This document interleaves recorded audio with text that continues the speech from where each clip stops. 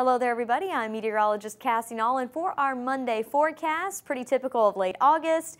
It's hot and it's humid, and we'll have about a 30% chance of those scattered showers and storms.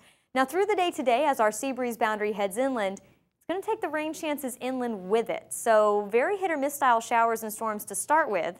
Our coastal areas will likely remain dry through the day today, and the best rain chances will be through Hardee, DeSoto, and eastern Charlotte counties late into the afternoon. As far as the temperatures go, it's going to be hot out there. Just like through the weekend, we're expecting the highs to reach the lower to middle 90s. But you factor in that muggy humidity, it's going to feel more like 100 to 105 degrees at times today. So stay safe out there in the heat by keeping your body hydrated. Quick lesson in history. 23 years ago today, in 1992, Hurricane Andrew was making landfall in southeastern Florida as a Category 5 hurricane.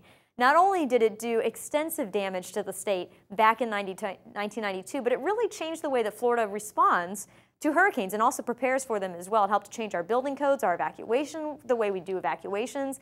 Very important storm in our history, again, 23 years ago today. Good news is that today, on August 24th, 2015, we don't have to worry about anything like that out there in the tropics. Just two systems that we're watching. Invest 98L will likely become a tropical depression or a tropical storm Erica later today or into the day tomorrow.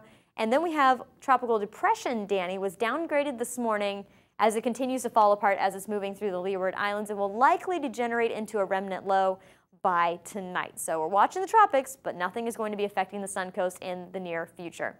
As far as our forecast goes for the next couple of days, again, remaining pretty typically summer-like, hot, humid. We'll keep that 30% chance of rain today and tomorrow. And then with some extra moisture returning to the atmosphere by mid to late week, we'll see our rain chances up to around 40 to 50% for Wednesday, Thursday, and Friday.